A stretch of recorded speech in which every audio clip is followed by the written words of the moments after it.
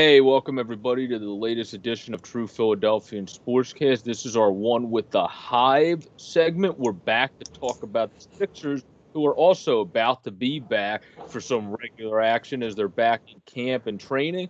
But I, of course, have my co-host here, Andrew, as you can see, and here for the people that are just listening to us through audio. So how you doing today, Andrew? Very well, thank you, Joe.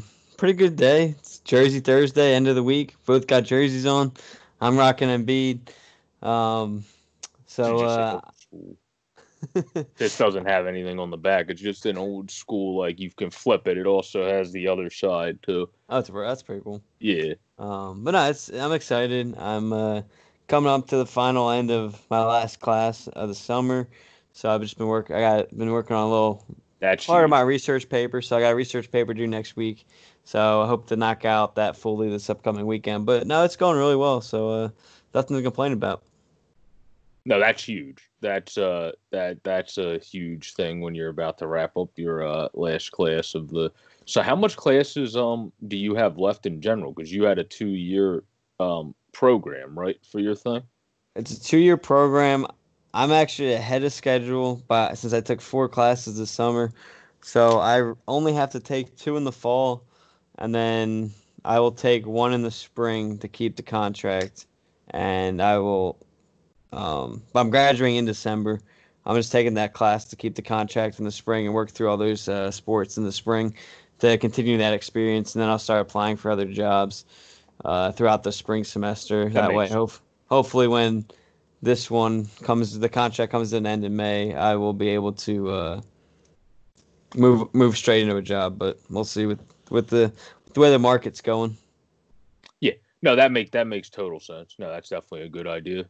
But we're swing the good idea into what we hope leads to good ideas lead to good success for the Sixers, and we'll start off with talking about the schedule because we have a pretty solid, I guess, schedule for us. I mean, could be worse, could be better. I think we definitely don't have one of the hardest schedules. I don't know if we have the easiest schedule out of everybody either, but especially because Victor Oladipo now said that he might decide to play basketball. So that changes things a little bit, or a lot of it, really. So what's your first thoughts on the schedule, especially due to the fact that I brought up Oladipo because that's the first game. So what's your thoughts on that whole dynamic?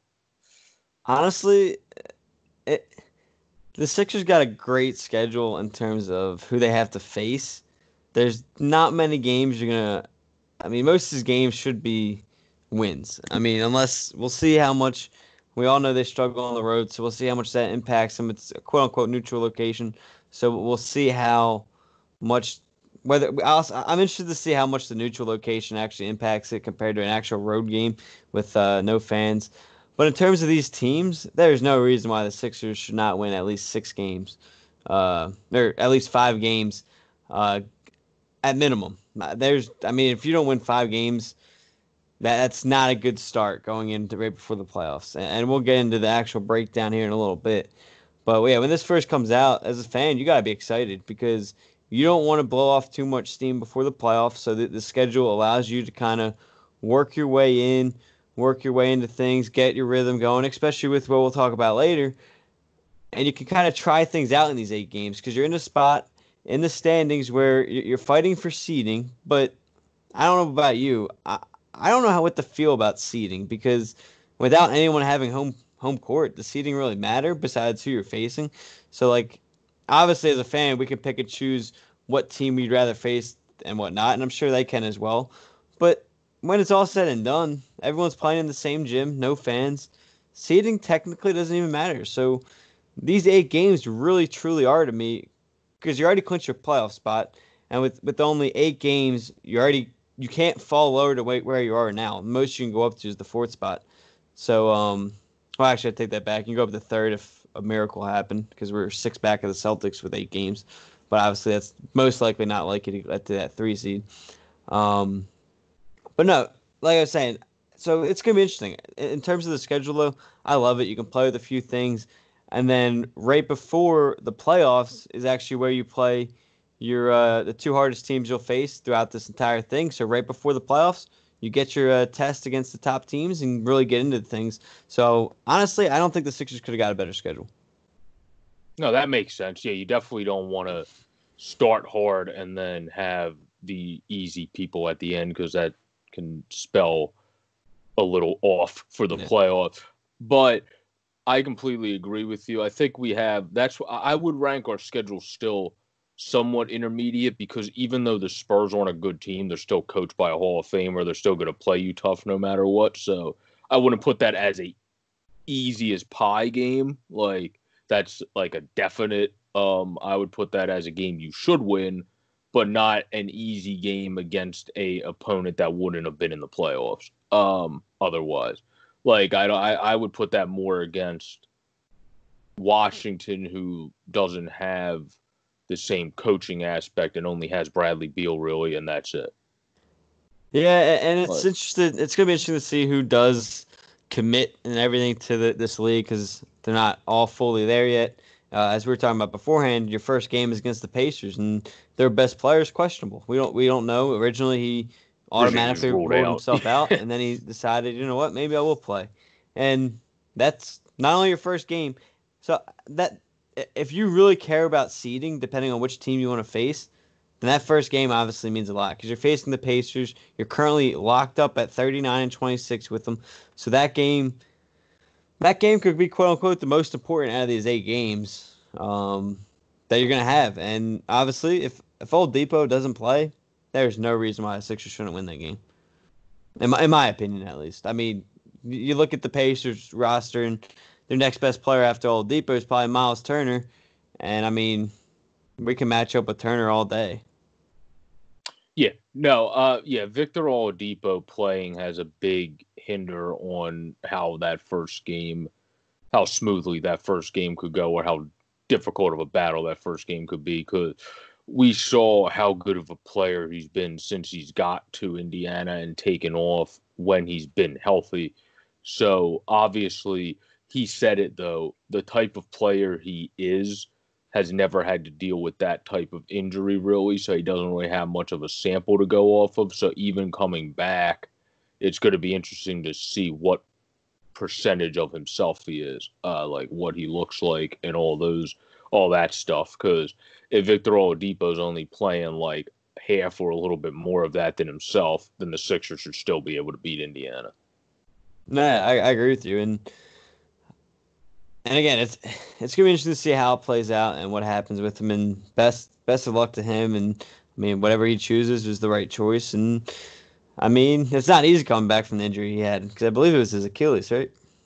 Yeah, I do. So, Yeah, but it was that's why it's big because of the game he plays. He's a quick guard that uses his athleticism, doesn't just shoot. He likes to drive, cut. That's why you don't normally if somebody has that, that's just a more stationary guy or a shooter. You can just be like that just shoots and doesn't use all the other dynamics. You're like, okay, well, as long as they can still shoot and kind of create their own shot, still they'll be fine. Well, Depot likes doing a lot. That's why he's one of the better players in the game. and we've seen how much an Achilles injuries impact the guys in the past. So, best of luck to him because he was fun to watch, and I always enjoyed watching him. Even before he went to the Pacers when he was with the Thunder. Yeah, yeah, he did. That's the other team that he started. Well, right before going to the Pacers, doing really well. With, but I think the next game we should move into because, like I said, I believe the better matchup, or not the better matchup, but the easier matchup to win is actually against Washington than San Antonio, just because of the coaching battle.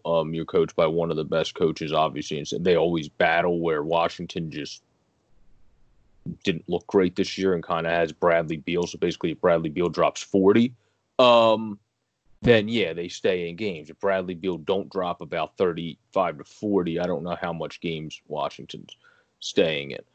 Uh, they just have that grit still, San Antonio. That's why I feel that game's tougher. I still think we're win it, but I don't want to like guarantee that would beat San Antonio. Like I don't think that's an easy team to beat. That had a not so good record. just because of the way they're coached and the mentality they still play at. Not to mention that they have some guys coming back. So. It's actually the opposite, though. I'm going to disagree with you because, one, coaching can only get you so far. Two, I'm pretty sure LaMarcus Aldridge has rolled himself out. He's not going to play. And another guy, I think Lyles, is also a role player for him. He's not going to play either. So they're actually down a couple pieces there, especially with Aldridge. I'm pretty sure. Correct me if I'm wrong. I think he's sitting out. So with him being out, I really don't see a way the Spurs can win this game. Like I don't. To me, it doesn't really matter. His shoulder. It says he's still out because of his shoulder. That's what it says on here. So to me, it doesn't really matter who's coaching for the Spurs. I mean, yeah, they still got DeMar DeRozan, who I think is a fantastic player, and he's a tremendous guy. But I mean, that one guy should not be able to overpower a team. A team filled with the Sixers in Simmons, Embiid, Richardson, and Harris. So I would be really surprised if the Sixers found a way to lose this game. And I say the Sixers found a way to lose the game because I feel like if you do, it's a game you'd beat yourself in more than the opponent beat you. I also have to remember, I forgot, another guy that probably isn't going to be mentioned in the restart is Beal. So the Wizards are not that good. So both of those teams aren't that good because Beal's probably not playing. That should be 3 straight wins right there. So if Beal's not playing, then I definitely think the Spurs are a tougher opponent because of the coaching mentality. You don't even have the guy that kept you relevant. That the only reason the Wizards were still relevant was because of Bradley Beal. So that's good. But yeah, I think we should beat both of those teams. I just think the easier game is against Washington, especially remembering that Bradley Beal's out. I would peg that as the easier game. The Magic, I also think we'll beat them. But what do you feel about that Magic game, which is on the 7th of August? I would say it should be another win. I know it's an interesting game because I know we struggled with the Magic in the regular season, but I really think we'll be better off when we come back now. It's in Orlando, so I don't know if that's going to help them. I know it's not in their actual stadium, but obviously, I mean, by game 4, it really shouldn't matter in terms of being in the bubble. But no, Magic have some solid guys, role players, but overall, I really don't think there's anyone to go too crazy about. Obviously, they have a couple former Sixers in Fultz and Nikola Vucevic, and I don't know about Fultz. He hasn't really played much against us, but Vucevic he's a Sixer killer. I mean, I feel like every time we play him, he's a lock for 20 plus points. He's a lock for close to 10 to 15 rebounds. And so, because he loves it. I mean, I think he's a guy that gets motivated by facing his former team. And it's going to be interesting to see. And obviously, they still got Terrence Ross and Aaron Gordon. But again, to me, the Magic have a lot of role players, not necessarily guys that should be able to beat you. So I'm going to go with another win, make it 4 straight. And then I forgot another Sixer on this team is James Ennis. James. Yeah, you can't forget about good old James. Yeah. But, yeah, no, they definitely they're a team I think we're beat them. But I also think it helps us. We struggle in the regular season, but we'll get into it obviously later. I think Simmons potentially playing at power forward would help us immensely against a Magic matchup because he's going to be guarding Aaron Gordon probably in that matchup, and Ben Simmons with his athleticism and size can guard Aaron Gordon.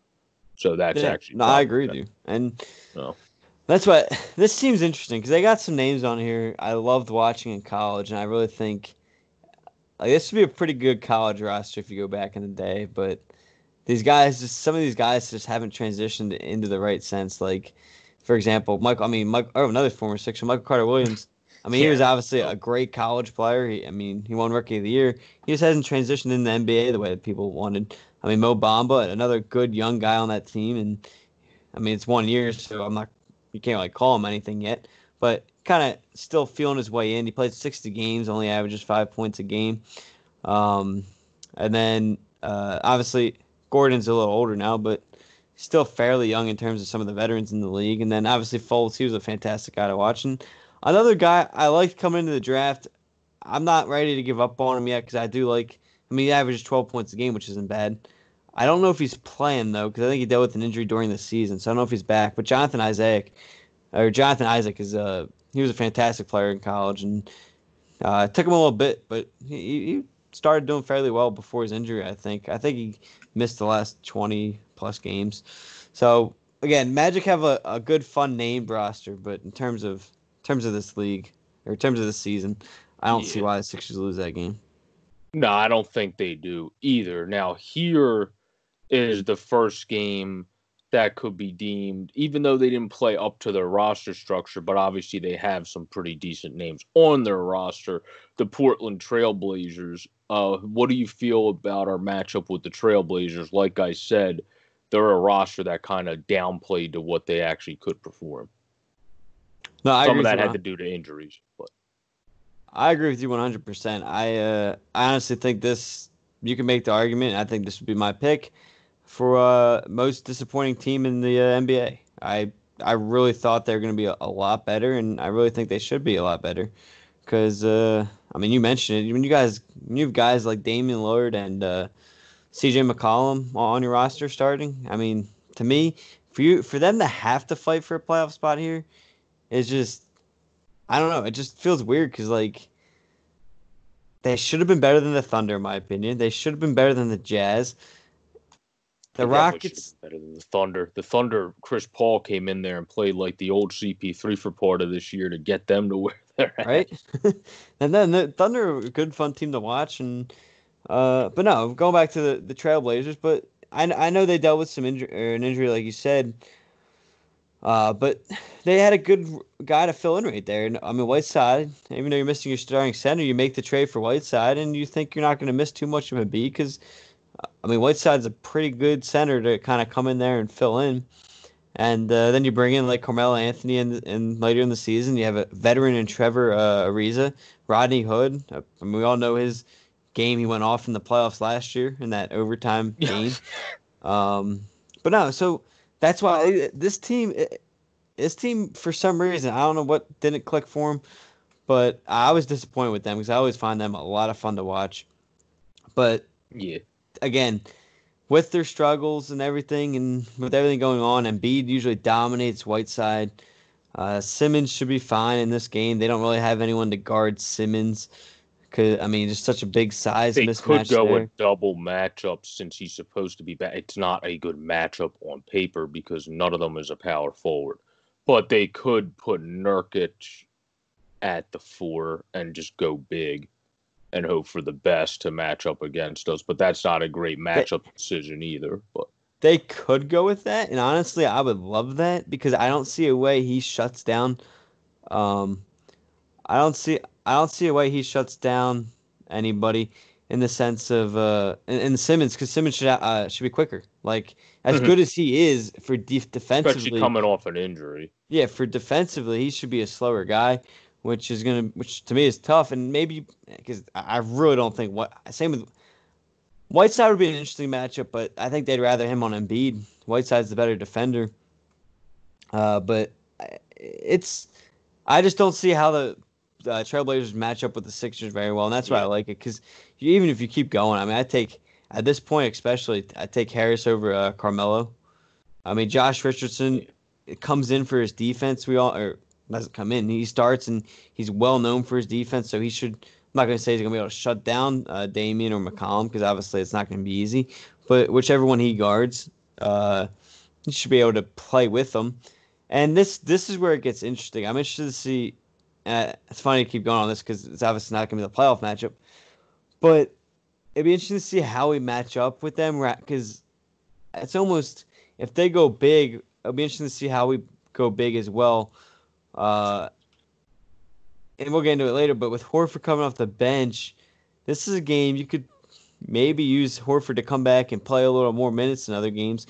And if you do Mhm. that, you could have Simmons guard Damian Lillard or CJ McCollum with Yeah. Richardson, and I think that would really bode well for the I Sixers in that sense completely agree with defensively. you. I completely agree with you, but you just brought up real quick before we get into the final three games, a good 2-minute side topic.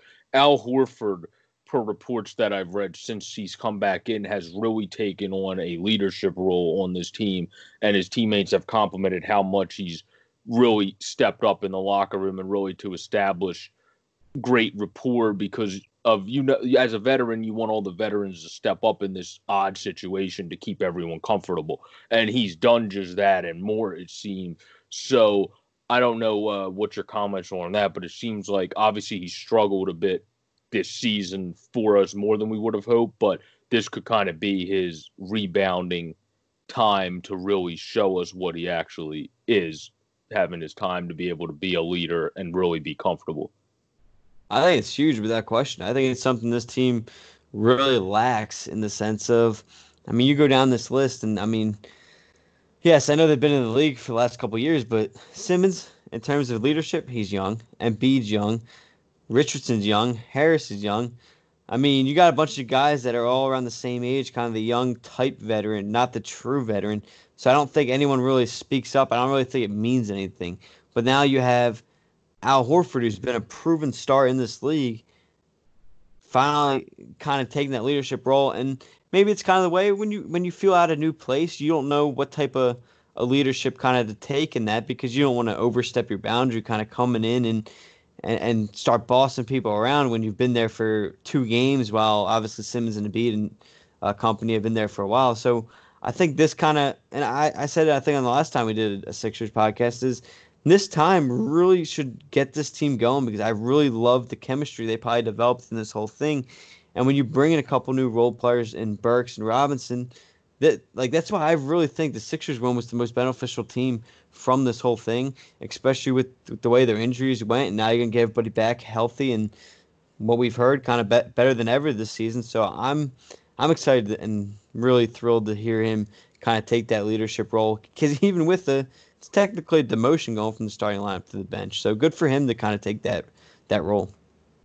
Yeah, no, I think he just knows he wants to. Horford's also a winner and one of the utmost competitors in the game, so he wants to win. So he's going to do what it takes, and he feels falls into place for that. And obviously, having the rotation we saw Ben play little there, and we'll get into that more later. I think that's a best idea. So he knows he's going to do what's best for the team.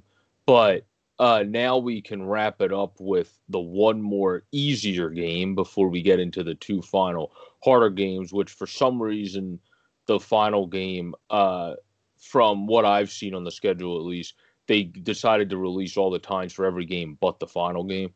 Don't ask me why. But anyway, what do you think against the Suns, which would be on the 11th at 4:30 in the afternoon? Yeah, I think real quick, that's one of the funny parts is the times they have for these. It's not going to be a night game every day. It's going to be wide throughout the day. So that's no, going to be but fun. why not that last game? It's like No, I let's announce agree. every I was game. thinking maybe playoff concerns, but I think both Yeah. teams are already clinched and they're in opposite conferences, so seeding won't matter. So I don't know, and maybe that's probably what it is. We're probably waiting to see what happens for that 8th spot because if obviously if there's a fight for a playoff, they'll probably make that the primetime game. That's the only thing I can think of. That's a good point. Yeah. But to keep this one short because it's the Suns, Sixers should win this game as well. There's not much on the Suns I don't team. think Booker's guaranteed to play either, is Yeah, he? Booker's not guaranteed to play. Obviously, this is kind of like the Magic. You have a lot of fun names on there, but in terms of actual talent right now, I'm not saying deep down later they won't be as good because I love Cameron Johnson out of North Carolina. I think he's a fantastic player. Might be a little biased here, but Mikal Bridges, I really like him. Wish the Sixers would have kept him rather than trading him. Obviously, Dario, yeah. He's obviously former Sixer, but and then Frank Kaminsky. Again, they got a bunch of fun names, but Oubre's pretty good. yeah, Oubre's not a bad player. Yeah. not bad. But in terms of talent, I really don't see how the Sixers lose this game unless Booker plays and drops about 70 points. No, yeah, they're not going to lose this game. I don't even know if they'll lose in that factor because you're still going to have a lot of young kids score the rest of the good amount of points. And I'll just be like, yeah, we scored 30 total points other than Devin Booker, and then it's like, That's great. So you're telling me that you guys scored 100 total points when a guy scored 70. It's like, yeah. It's like, well, that's absolutely terrible. Right. So that's why I don't even know if they beat us even in that factor. That might be one of those games like Kobe had.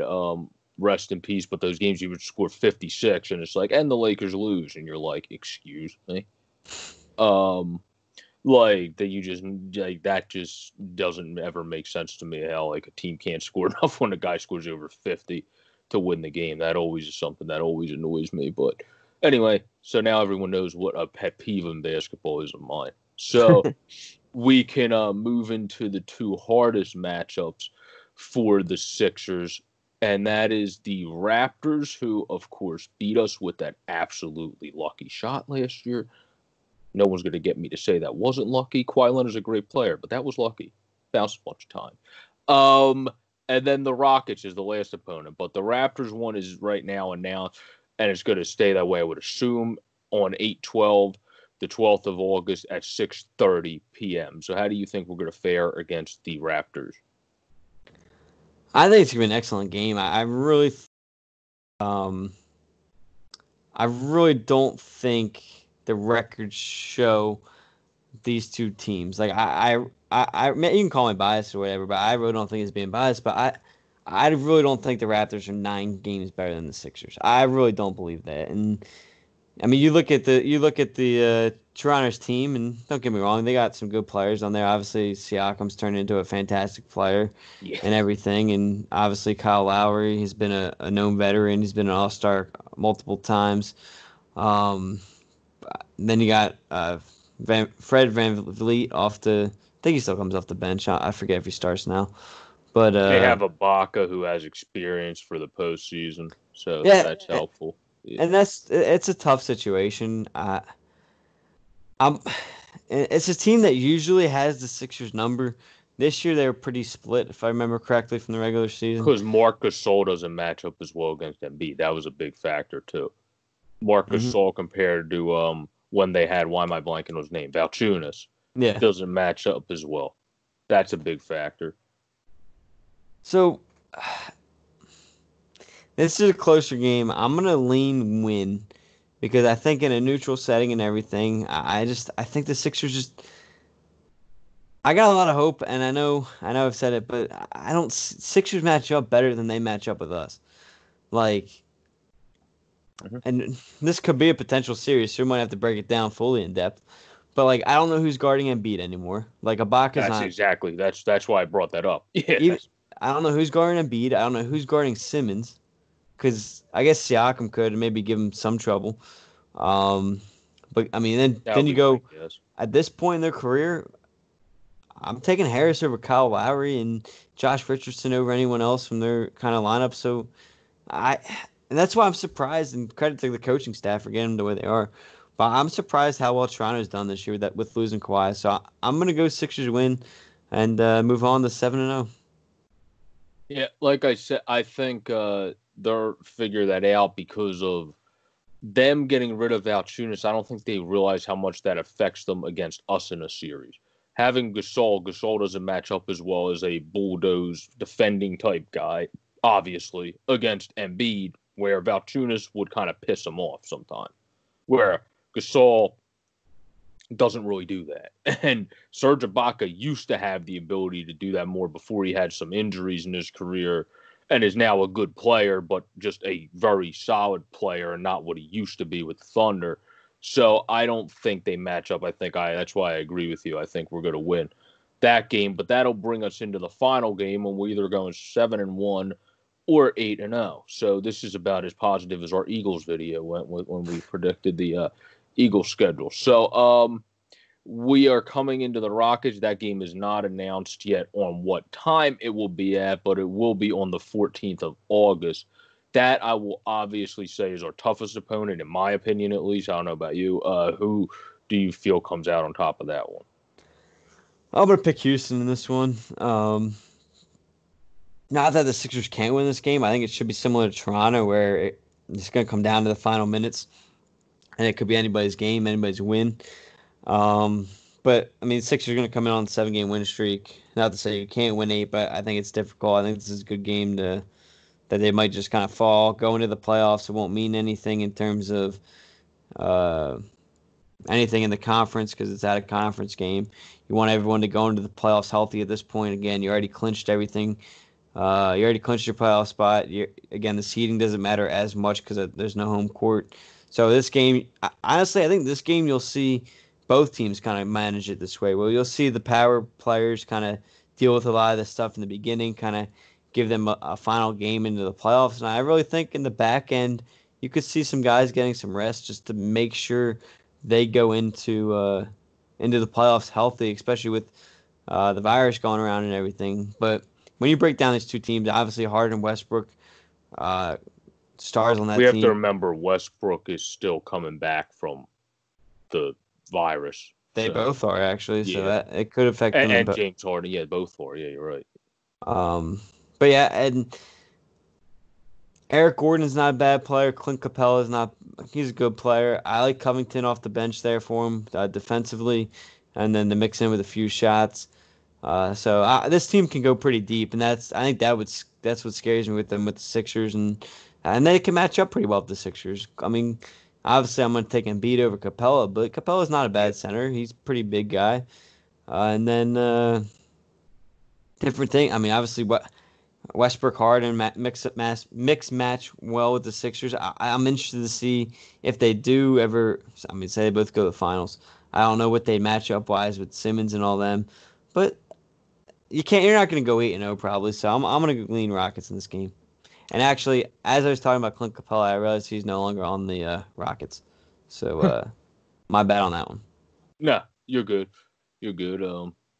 Obviously that happens, and it happens to everybody. I remember when it happened on First Take when Stephen A. called 3 people that weren't on a team in football how good they were going to do this season for that team. And Max is like, wait a minute.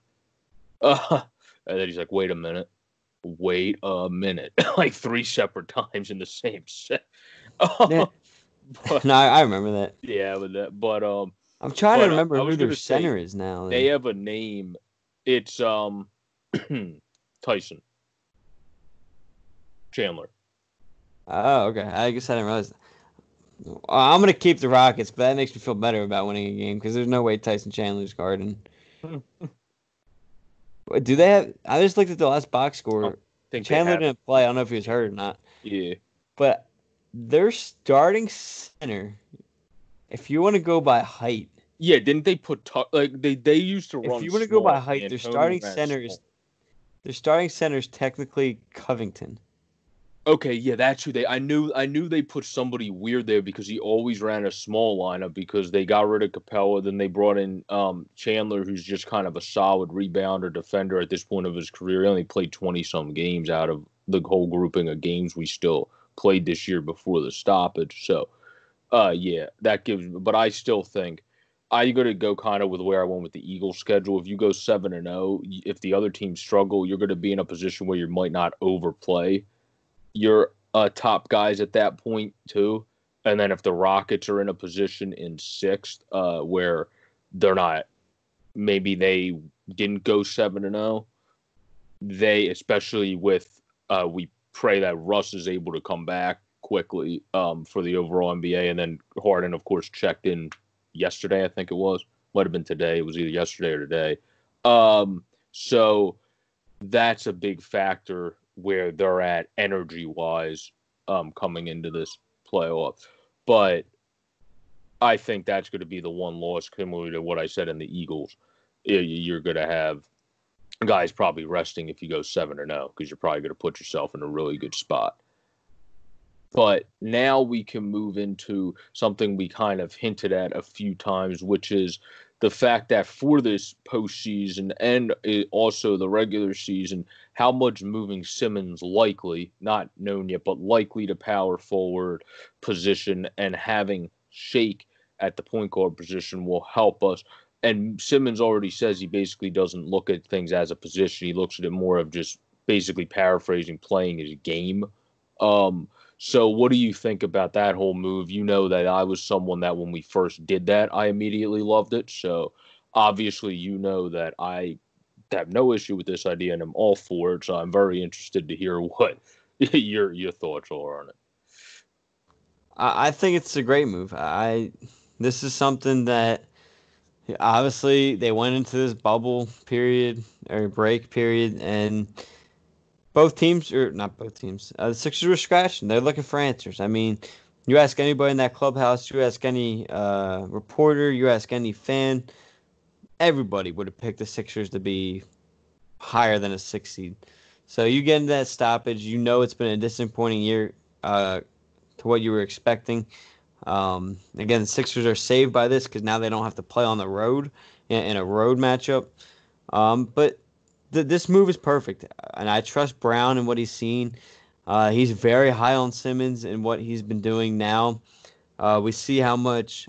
I'm not getting fooled by it, but everyone's going crazy about the amount of threes he's shooting in practice and the scrimmages we've seen.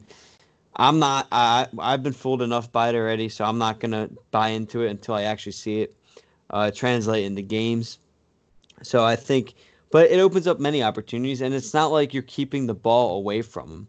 If Ben Simmons gets the rebound, he's going to attack the break. He's going to lead the break. It's not like, oh, Simmons got the rebound. Milton's quote unquote the point guard, so he's got to take the ball up. Simmons will take the ball up still multiple times. It's not like you're going to be strictly to Shake Milton, but this is going to offer. It's going to offer a lot, and it's going to open up more game because now if you move him to wherever and you try to go inside or something with him and he uses quickness, you're going to open up Shake Milton. And it's funny how much Shake Milton could be the game changer for the Sixers team. I mean, he came in the G League like to start the season, and now he could be the biggest role player on this team outside of the obviously key four. He could be the biggest player into leading this team to the NBA Finals or wherever they go. But to also say the same thing, he could be the reason why this team doesn't get past the first round.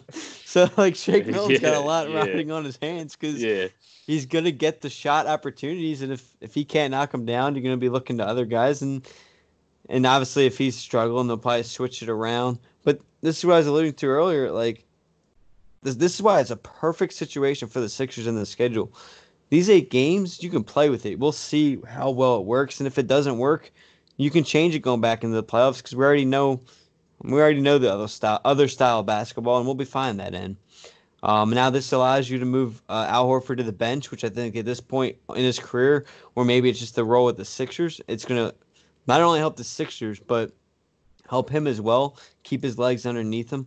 I love it in the sense of, I mean, Mike Scott isn't what he used to be. So now that you have Horford coming off the bench, you don't have to play Mike Scott at all, let alone the amount of minutes he was playing. And nothing against him because he's obviously a fan favorite and everyone loves him. And obviously we have this named after him, so obviously he's a fan favorite. But at this point, the way he struggled, you're going to turn. This allows you to make an 8 to 9 man rotation, which is your typical playoff rotation, and it's going to allow you to keep guys off because now you have. When you started Horford, you were kind of forced to play Scott to give Embiid and Horford rest. Now the way you mix and match it, moving Simmons down to the 4, you can mix and match a 3-man rotation in height of Horford, Simmons, and Embiid, and you'll end up being fine. And now you can rely on those sharp shooters and Tobias Harris, Josh Richardson, Shake Milton to start. They're gonna have to hit shots, and off the bench, hopefully Burks and Robinson or Korkmaz, whoever kind of wins that rotation spot, they'll be able to knock down shots. Now I have confidence in them, and we saw it in the regular season, and now they'll get more shots. So I'm really excited to see how this Simmons move plays out because I really think it could go a long way. I completely agree. I think also what you said with the whole roster as a whole really talks about it because, like I said before we started recording, if we go 7-0, it's a likelihood that more than 6 to 8 guys you could have had 8 to 10 guys step up then, and then you have a good problem because you're like, well, normally you run an 8 to 9 man rotation like you said in the playoffs, but if you had 10 guys play really well, you're probably not going to want to just outcast somebody and be like, well, you're just the odd man out, so that kind of stinks for you. It's like, well, what the hell did I do? It's like nothing. We just don't want you playing anymore. It's like, oh well, like you don't like you think that's a great problem to have. Obviously, if you can run a 10-man set successfully, that would actually be a benefit in the postseason because you would have the freshest legs compared to the other team. So that would actually be a good problem if that presented itself. And I'm really interested. You mentioned the 10-man rotation. I'm really interested to see where they go with it because I don't know how they're going to choose because the hard part with some of these guys, like obviously, let's count them out. Embiid lock, Simmons lock, Harris lock, Richardson, Milton, Horford. They're locks. Those are your 6 locks. I think Burks would be a lock at 7 because I think he's better than Robinson. Now you're looking at 8 to 9-man rotation, possibly 10, like you said. You have guys like Glenn Robinson, who is obviously streaky. Furkan's going to be streaky and a liability on defense. So that's where that gets interesting. Mike Scott obviously has struggled the most he's ever struggled in his career, probably. Yeah. And then another interesting candidate who's been kind of off and on with fantastic before his injury, kind of off and on after the injury, is the rookie Matisse Thybulle, which is quickly became a fan favorite. Everybody loves the guy. I mean, he's hysterical. I don't know how you can't like him. So those 4 guys got to fight for possibly 1 to 2 spots, maybe 3, which would be a stretch. And you might be able to get away with it in the first round, depending on who you get matched up with. But I really think once you get to, if you get to the second round and you kind of go up against that Toronto team or Milwaukee team, wherever you're seated, you're going to face Milwaukee or Toronto second round. I don't know if you can go that deep into 10. Again, if you get matched up,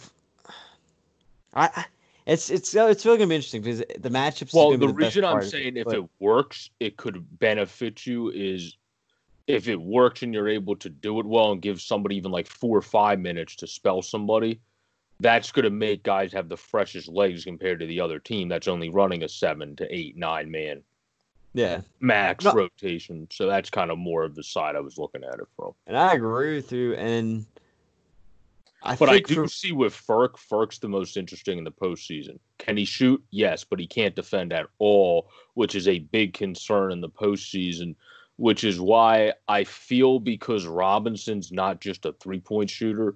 Like when you watched him, he's also a guy that tends to shoot from within like around the foul line and mid-range as well. You might want a guy that kind of does that in the play. And also, obviously, Glenn Robinson is solid on defense. He's not great, but he's solid on defense where Furk needs to really develop that end of his game. That should be his primary focus this offseason. And this is where it's going to rely a lot, and we'll see how it plays out. But I think it's going to be heavily on coaching, because I think honestly, if the way I would do it is you got to play matchups. In my opinion, I would go in with a strong 7-man lock rotation. Like I said, I think it ends at Burks. Then after Burks at 7, I think you just got to play matchups. If it's a game, and you'll get a feel in the beginning of the game, or you even get a feel with the series you're in. If it's a game you need scoring, I trust Furkan to hit a shot more than Glenn Robinson. If it's a series where, Embiid, Simmons, and all them are doing fine, you're scoring like crazy, but you need a couple stops, then you mix in Glenn Robinson or even Thybulle, because Thybulle is known for his defense, and he was probably one of the best defending rookies in the league, with the way he's able to steal and block shots. So, I mean, again, I love Thybulle, but I'm not trusting his offensive game yet, and we'll see what he develops in the offseason, which I think he can, and we're trying to get him to be that spot corner 3 guy. But again, if it turns into an offensive game, I lean Furkan, but if it turns into a defensive game, I trust Robinson if you need a stop or something. I also was going to say on the Glenn side, though, he might be a player you want in the postseason because he's a guy that when they traded for him, they said this about a type of player. He was here before we brought him back. He's a guy that doesn't have all the skill, all the athleticism in the world. He's one of those guys that just tries to run through a brick wall, in a sense, for you to be his best self. Where having he's almost like that TJ McConnell type energy type guy if he's really playing his best for your team.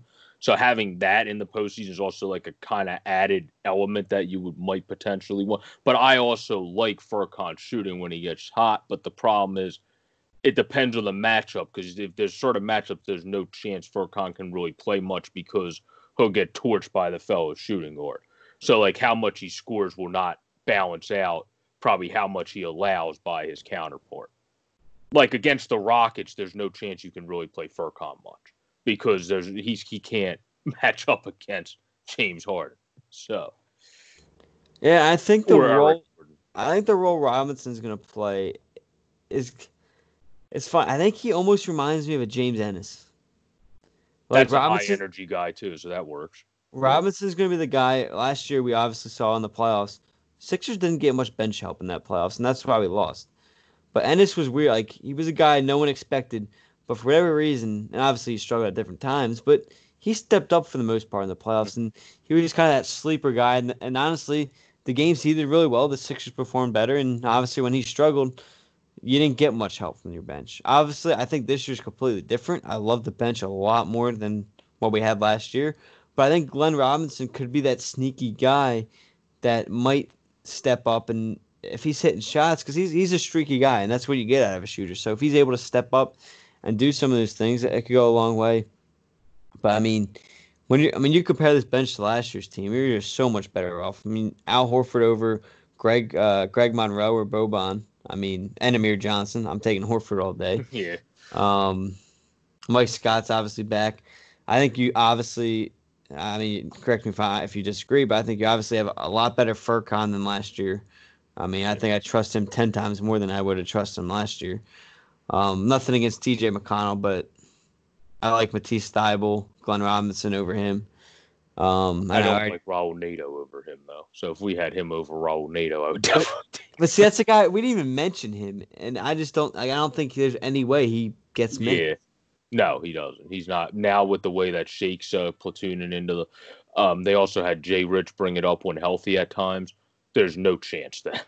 Yeah, so I just and same with like a guy and it'd be interesting to see if he gets any and I don't see why he gets minutes unless foul trouble.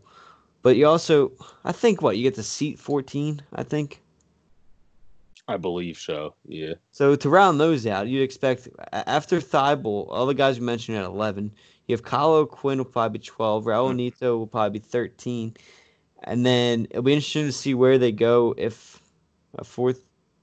Oh well, what's the guys they're hoping? We didn't even talk about this. This is where another guy. Shayok. What was it? Shayok. I love Shayok. I think he's gonna be a fantastic player. I don't expect him to make the roster. Oh, the curveball is. I'm blanking on the guy, but it's the guy we signed from the Mavericks. That sharpshooter power forward that right now isn't with the team because he's with his wife who had COVID. Oh, Ryan Brokoff. Yeah, Ryan. So I mean he should be able to step in and do some damage if he gets the right feel, if he can play. I'm hoping he can because I've heard a lot of good things about him.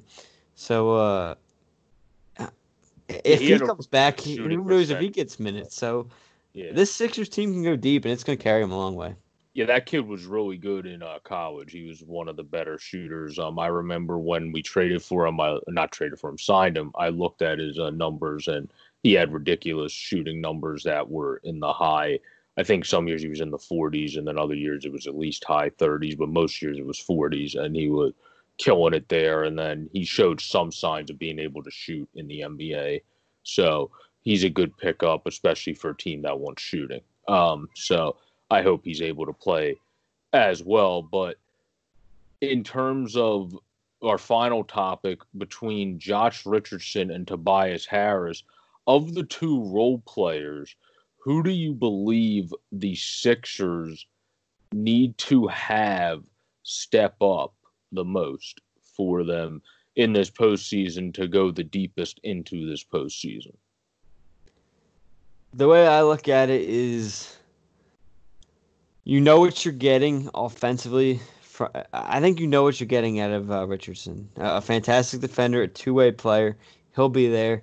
I think the guy that's got to step up, and I've defended him like crazy all year, and it's the guy that you gave that max contract to. I mean, it's got to be Tobias Harris, in my opinion, because a lot of these matchups we're going to see in the playoffs, Harris is going to have to step up on the defensive end. I think he improved tremendously from last year, in my opinion. I think his defense this year compared to last year was huge, highly noted by me at least, how much better he did. But when you look at some of these teams matching up, you're going to be matching up against. They have key guys all over, but their role players are going to be that small forward spot as well. So like if you look at, I mean, let's take a first round matchup against the Heat. We already went. We are, or actually we didn't talk about the Heat because we're not playing the Heat. The Heat. It's actually funny. The two teams we're gonna get matched up with. I don't know if they planned that, but the two likelihood teams you'd face in the playoffs, you don't get in this regular season. This 8-game regular season. But if you break them down, I mean, you take a look at the. Take a look at the Heat. Jimmy Butler is going to be the small forward, and when Simmons plays the 4, it's going to be interesting to see what they do on the defensive end. Because me personally, I think I'd like to see. I'd like to see Simmons guard Butler. I think he'd have the best shot at trying to stop Butler. But I would agree. When you look at some of the other guys on that team, and you're going to get. I forgot they signed Andre Iguodala. A lot of former Sixers in this playoff. But anyway, you look at their team and what they have, and Jay Crowder, Andre Iguodala is in that forward spot. Miles Leonard, pretty good player, or has done well. It's going to be interesting to see what Iggy is at this point. Yeah, it's going to be, and you're right. But you go to them. You look at the Celtics when they got Tatum, they got. Kemba Walker, if he plays, obviously they got Marcus Smart. They got a lot of guys too, but I guess what I'm trying to say is Sixers, I think, lived in, and Harris stepped up a lot of times when Embiid and Simmons were out for that stretch of games, and I believe in Harris. I think his consistency would go a longer way for the Sixers more than a Richardson consistency, because even if Richardson struggles and say he only puts up 12 points or whatever. He doesn't let that affect his defensive game, so you know what you're getting out of that.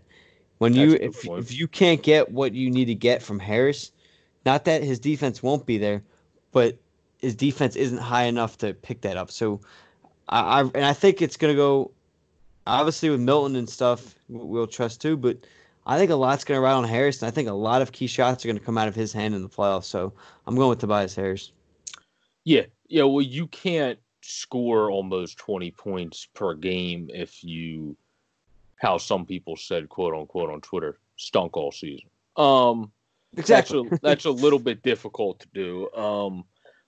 That's like saying someone averaged like a half point per game in hockey, and you're like, well, you stink. It's like, well, no, they really don't. It's just maybe they average a point per game in their whole career, and then now because they have one down season, you're like, oh, they just stink at the entire sport. It's like, no, that's not how that works. It just means that they didn't shoot to their normal percentages, but they still averaged 20.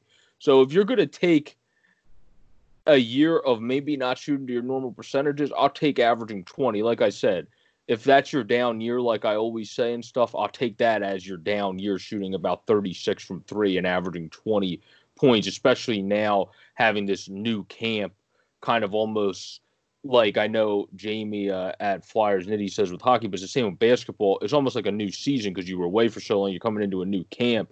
That's really going to help everybody to readjust and really figure out what they need to fix and fine tune. And I'm sure somebody with the work ethic of Tobias was doing that the entire time for the most part.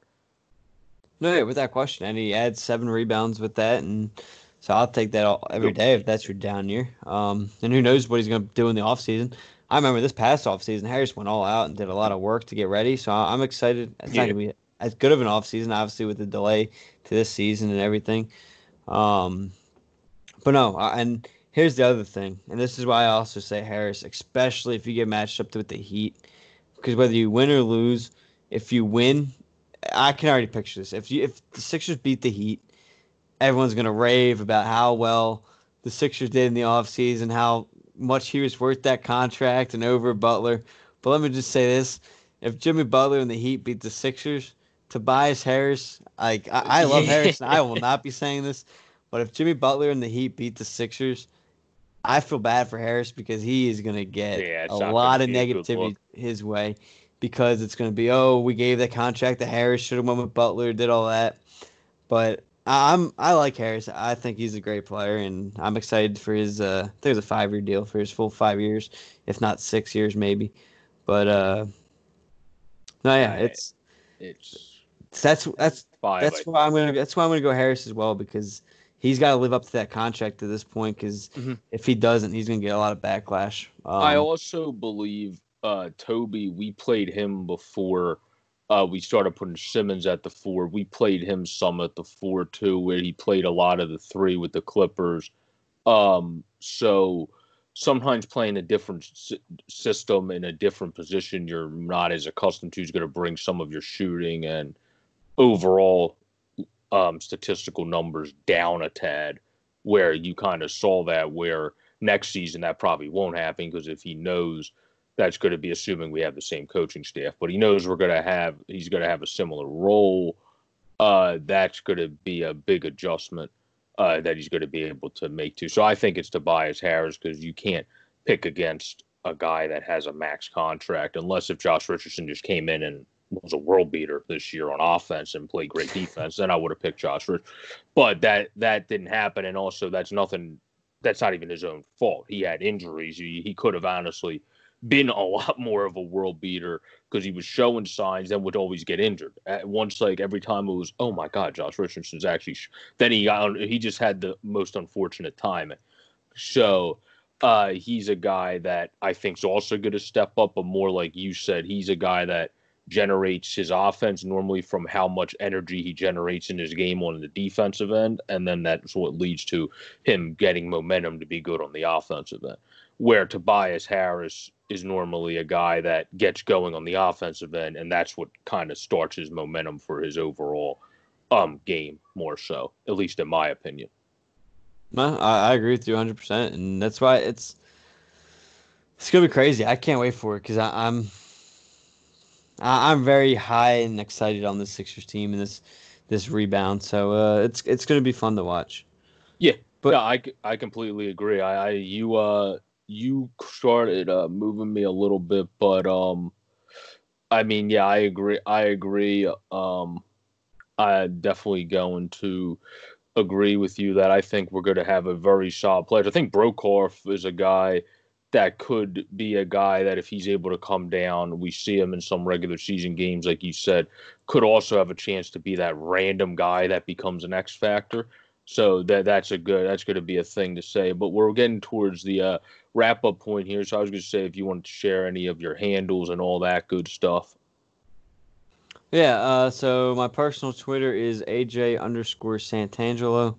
Obviously, through this wonderful podcast, which is true_Philly Sport for the Twitter. Joe will give you the Instagram. And then I do at Pub Sports Radio, baseball show Tuesday nights, 5 Central, 6 Eastern. And then one of my brothers at Philly_Sports now. And then the one me and Joe also do, Chasing the Pennant, which can be found at ANYP Phillies podcast. And I think that should be all of them. Sometimes Yeah. I Yeah. forget to throw one in. I also do Pub Sports. I do Flyers Nitty Gritty with Jamie Bascal, who I had to decline a couple calls from and tell him I'll call him back in a second as we're wrapping this up. But my Twitter's at JJBorick26. And as Andrew said, true_Philly Sport for that Twitter, but it's spelled out True Philadelphian Sportscast with a double S. So there's an S at the end of Philadelphians, then an S at the start of sports. So people know for spelling that out. And that's how it's spelled out on Instagram.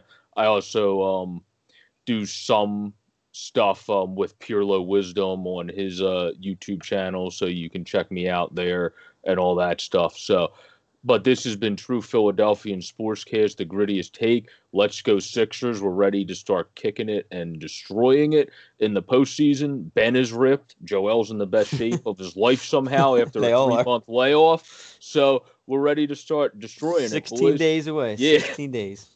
Have a great day, everybody. Have a wonderful and blessed week. Peace out, everybody.